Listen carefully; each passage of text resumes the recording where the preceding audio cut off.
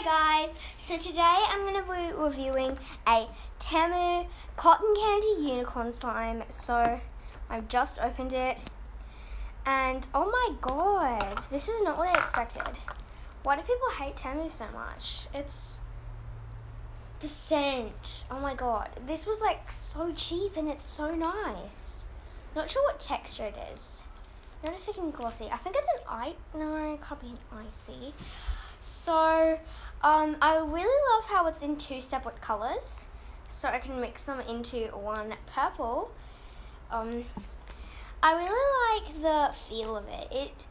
On camera it probably looks a little different, but I just love the feel of it. It's like so nice.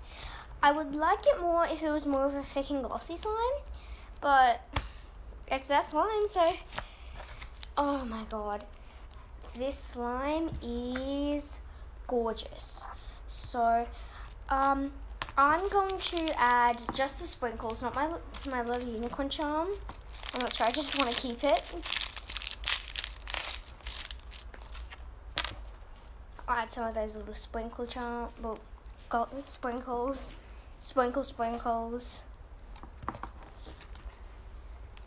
Okay, so let me get all those sprinkles. Okay, so I'm going to give this a honest 5 out of 5. This was a really nice slime, and I'm not sure why people judge Temu. It's like really nice.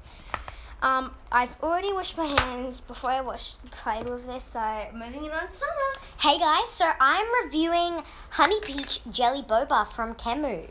Oh my gosh. So this is a jelly cube slime.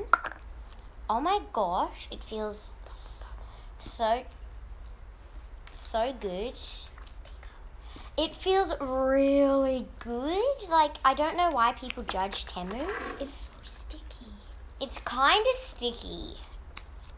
But don't judge. Okay, from my review, what I see is it looks so sticky from this. Look at that. That's a little peach.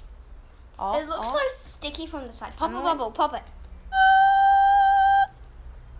That wasn't satisfying at all. Yeah, it wasn't satisfying at all. It's kind of sticky. Oh, look, little jelly boba things. Well, anyway, I'd give this an honest out of 5. Probably 4. It's a bit sticky. And so that brings us to the end. Peace out. Bye.